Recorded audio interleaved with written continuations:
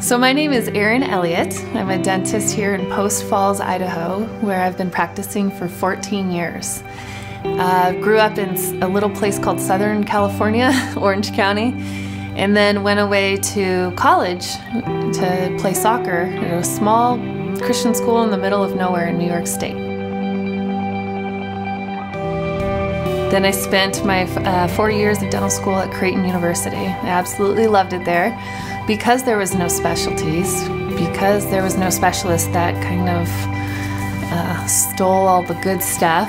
I was able to get a ton of experience, and I really love the variety that we get each and every day. And it was about 2009 that I discovered that dentists could be a part of sleep. I may snore, it's been told before, or videotaped and put on social media, but sleep apnea and snoring itself affects so many. For us to be able to be a part of that to help people was a huge motivator. Truly, I was treating sleep apnea without 3D.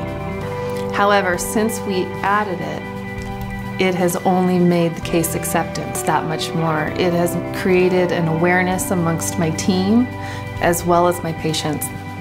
I do a lot of short-term adult ortho as well as the sleep apnea in addition to bread and butter dentistry.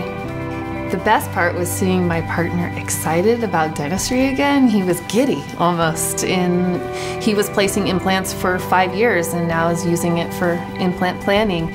Many of the cases that we were referring out to oral surgeons, now we have confidence.